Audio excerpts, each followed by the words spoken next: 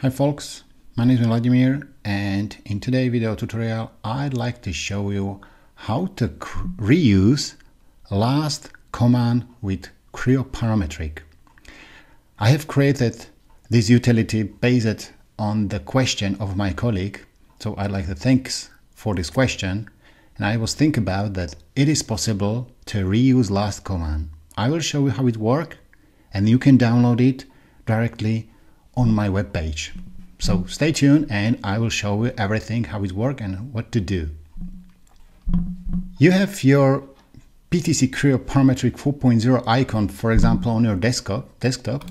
And if you go here to Properties tab, you can see where the system will start. For example, my Creo starting in D-User Creo 4.0.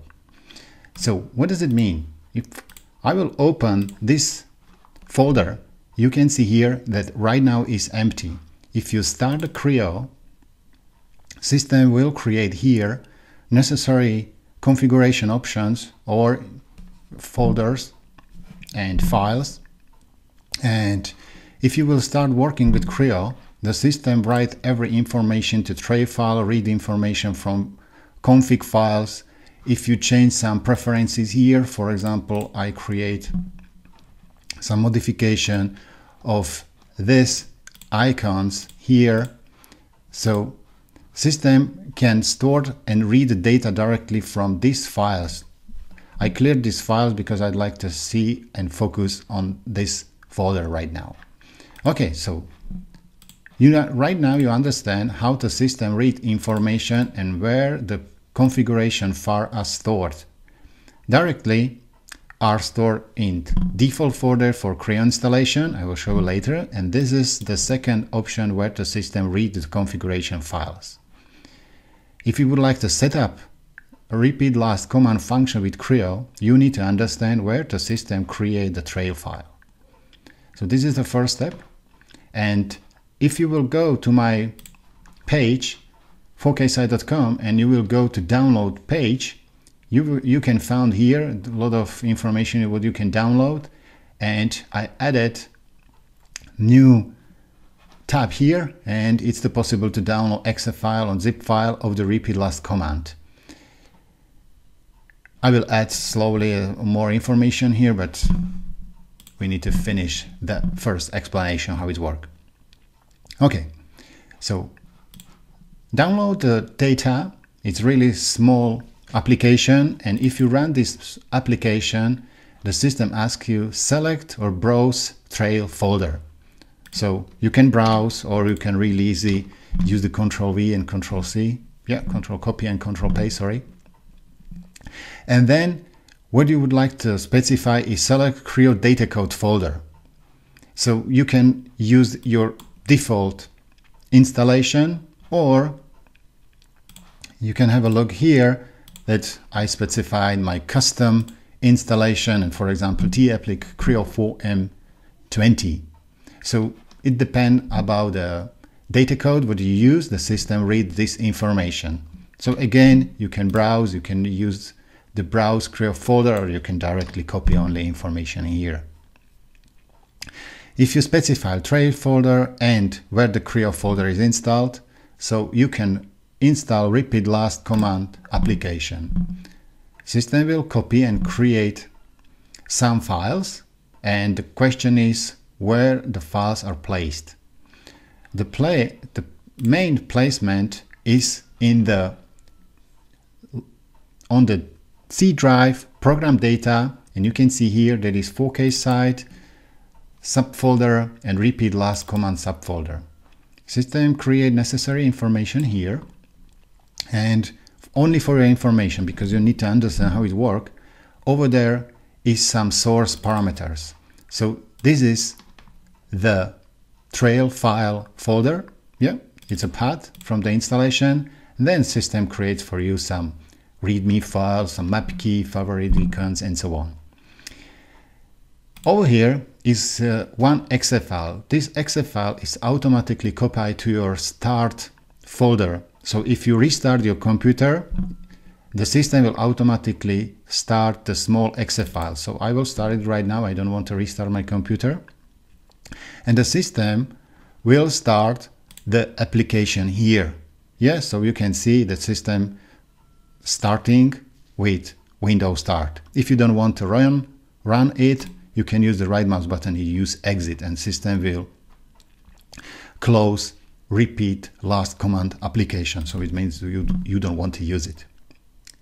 Okay, so continue with understanding how it works, or some example or explanation. So right now I start again my Creo Parametric 4.0.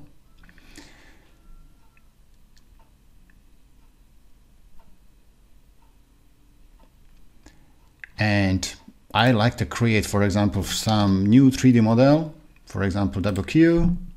And over here in this example, I'd like to create maybe another new 3D model. So you can use the create new, or you can reuse the last command. Use Ctrl and spacebar, and system will activate the last command. And you can see here that right now I activate it, and I can start to create a new model, for example, the Q2. If you would like to have a look here, you can see that I have created 2 objects. Okay, it's not so problem, because you can start create new one. Yeah, but I'd like to show you more. Go to the sketch, for example, create new sketch, and directly over here in the sketch create some rectangle.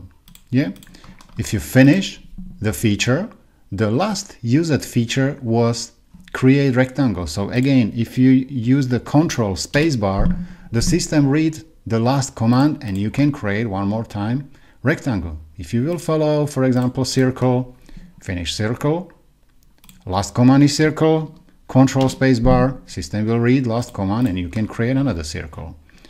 If you finish this information and you would like to, for example, extrude this sketch, you can extrude this sketch, confirm button, and again you would like to extrude sketch, Ctrl spacebar, and system will create and load the last command it was extrude. So you can go on opposite side, or you can use something different.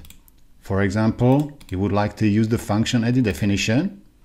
Yeah, so you would like to change it a little bit. Or you would like to use the edit definition for first one. So go to extrude one, Ctrl spacebar, and system will use the edit definition because the last command was edit definition.